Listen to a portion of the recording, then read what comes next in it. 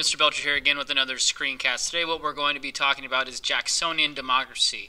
Really what this is the second part of the growth of a young nation. The first part, again, was the Jeffersonian era that we talked about in the last screencast. So let's get to this. Your learning outcome for today is describe the factors that elevated Andrew Jackson to becoming the president, and was Jacksonian democracy really a democracy? Think about considering the spoil system, the Trail of Tears, and the bank war when you're thinking about answering that question.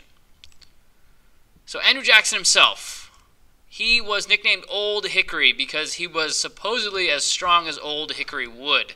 He was tough and aggressive in his nature as a person. He grew up very poor, and he kind of was a self-made man. So he's really going to start favoring the common person.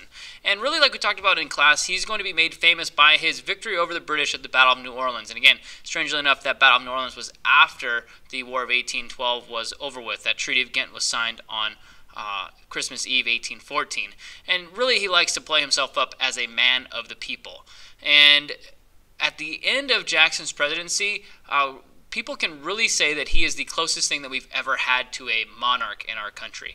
He really kind of asserts himself and asserts the power of the presidency like no one else has done before him and no one else after him until we get to Abraham Lincoln. And one of the first things that he kind of introduces is this spoil system. And what he's going to do is start to propose jobs for those that support him, either friends or other political allies. So what he's going to do is turn over those government jobs to those that have supported him in his campaign. And really what this does is it leads to a lot of people in government that are highly unqualified for their positions. And it comes down to Jackson replacing approximately 10% of the government with these spoil appointees. And this system is going to be in place for a long, long time. We don't have this reformation of the merit system until the 1900s. This is a highly corrupt system because the people really that are being appointed to these positions don't have to answer to anybody but the person who appointed them. So they're not qualified, and they're just not a representation of the people itself. The next big thing in President Jackson's tenure in office is the Indian Removal Act. And to set this whole thing up, the state of Georgia finds out that the Cherokees on this land have really fertile soil and also gold. Not just the Cherokee, but a lot of other Native American tribes are going to be forced to relocate off of their land. A lot of these Native Americans are going to do this willfully, and others are not. Cherokee are going to fight this and fight as hard as they can. Ultimately, it's going to go all the way to the Supreme Court in Worcester versus Georgia. And the Supreme Court is actually going to find in favor of the Cherokee. You would think at this point that the issue would be dead, but that's not the case. The Supreme Court is going to rule that Georgia couldn't regulate Cherokee land, the state itself, and that it could only be regulated between the federal government and the Native American tribes. It had been decided earlier that the federal government and the Native Americans are the only ones that could make these types of treaties. Jackson, however, is going to support the state of Georgia and refuses to follow the decision of the Supreme Court. President Jackson is going to basically make a statement and say, John Marshall has made his decision, now let him enforce it. Build a fire under them. When it gets hot enough, they'll go. And what he's doing is basically telling John Marshall, the Chief Justice of the Supreme Court, that, you know what, I'm the executive. I am in charge of the entire military force, and I will use them at my discretion. And basically telling John Marshall, well, you've made this decision, let's see you try to actually enforce the law. And what he's going to do right at this point is extend the power of the executive branch of government over the Supreme Court. And the last part here is build a fire under them, and when it gets hot enough, they'll go. He's referring to the Native Americans at this point. So what he's saying is make it so hard for them to live in that area that eventually they'll simply leave. Throughout the Indian Removal Act, Jackson is going to authorize the military to use force and to round up these Native American tribes into these specific camps. And at certain points, they're going to send these tribes on this approximately 800-mile long journey. For some, it's longer. For others, it's a little bit shorter. Like the Seminole tribe in Florida, it's going to be a little bit longer of a journey for them. The problem is, though, is they're going to be sending these Native Americans on this trail with very little supplies. There's really a lot of them don't have any shoes, very small amounts of food, and they're not equipped for this type of walk, and they're walking this 800 miles. Approximately 1/4 of these Cherokee are going to die on this trail, and hence the name Trail of Tears. That quarter is going to amount out to about 60,000.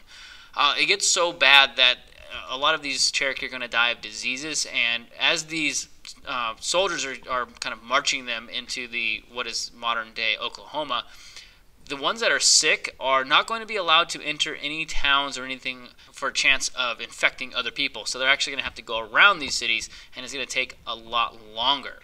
And you can see in this map here where the tribes are going to be kind of forcibly relocated from. The Seminole tribe there in Central Florida, 1832, 1833, are going to go across the top of the Gulf of Mexico up through Louisiana, and ultimately the central part of the United States has at this point been deemed kind of this very large reservation for Native Americans for all different tribes. We have Cherokee, Choctaw, Creek, Chickasaw, all sorts of them in there. You can kind of see right here in the Georgia area, the light area, that's really where there's going to be that major kind of conflict over the territory. Very fertile land, and again, the discovery of gold there, so the United States is going to try and push them forcibly out. Moving forward into the Nullification Crisis, Andrew Jackson, his presidency is just riddled with kind of conflict after conflict after conflict. The so-called Tariff of Abominations, according to John C. Calhoun in South Carolina, is hurting the South as a whole. And what the Tariff of Abominations is a high tariff that has been put on manufactured goods, specifically from Britain. And what is going to happen from this is the British if they have a high import tariff, they're going to start importing less. And when they start importing less, they're going to start buying less. So that high import tariff is going to lead to the British buying less Southern cotton. Therefore, the Southerners are going to have to buy more expensive items from the North that are manufactured. So what John C. Calhoun is going to say is that it's this abomination that we're having to forcibly support the North, and the North is becoming rich off of the Southerners. And what John C. Calhoun is going to kind of make a case for is the states itself should be able to declare a law unconstitutional. He believes that each state, each of those original 13 colonies, was found as an independent state and should be able to declare any sort of laws null and void. So what this is really going to bring about a question is over states' rights. Should a state be allowed to declare certain laws that they don't feel are beneficial to them unconstitutional and just simply ignore them, or is it federal law and there's just no other argument about it? So 1832, strangely enough, Congress is going to kind of stick it to John C. Calhoun and raise tariffs again. South Carolina is going to deem the 1832 tariff null and void and not enforce it. And really what's going to come out of this tariff of 1832 is the threat of secession, meaning that they're threatening to leave the Union. They're going to leave those 13 colonies. And this is going to be a trend that South Carolina is going to set. They're the #1 state that is ready to kind of one foot out the door and ready to leave at the drop of a hat. President Jackson, despite the fact that he's a Southerner, is really kind of upset by this act by South Carolina. What Jackson is going to do is push through the force bill, which is going to allow Congress to use force to collect all those duties from that tariff that South Carolina says they're not going to pay. We're really at this point thinking that it is going to come to this mini civil war with the federal troops going down to South Carolina to forcibly collect the taxes. Luckily, Henry Clay steps in.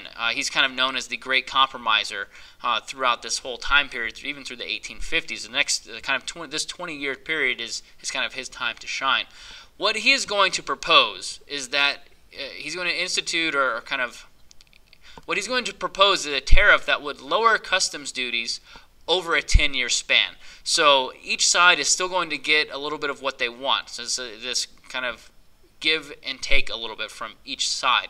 So luckily South Carolina is going to agree to this, and we are going to kind of avoid this little bit of a civil war that could potentially have happened. Moving straight from that, another conflict is Jackson and this bank war. Remember, Jackson being this common man, this favoring the everyday person, growing up poor, he believes that the second bank of the United States is just simply an agent of the wealthy, and it's only there to serve those rich people. So what Jackson is going to do in his second term is withdraw all of the government money from this bank. And what this is going to do when you withdraw the government's money is it makes that second U.S. bank just simply another bank, like any other bank that's around town.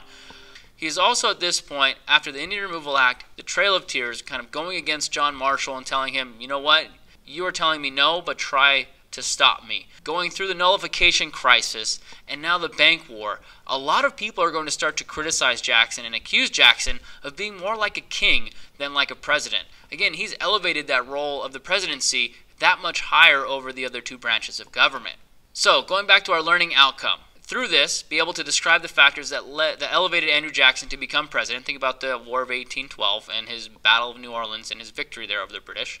And was this era of Jacksonian democracy really a democracy? If he can, again, keep in mind the spoils system, the Trail of Tears, and that bank war. And we'll leave you with this. Check out this political cartoon here of King Andrew I. It's depicting Andrew Jackson as a king.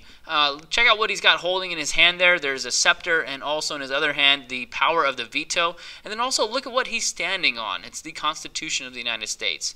And keep in mind here why he's kind of standing on the Constitution here is because he has exerted so much power as president that he is almost acting like a monarch would have acted. So you see at the top here, born to command, of veto memory, and had I been consulted on the side.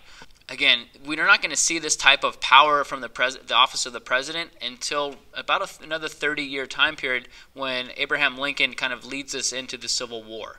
So that's all I got for today. Try to keep it short for you guys. If you have any questions, email me. Let me know in class. Stop by 3104, and I'll be happy to help. So I will see you next time. Thanks for watching.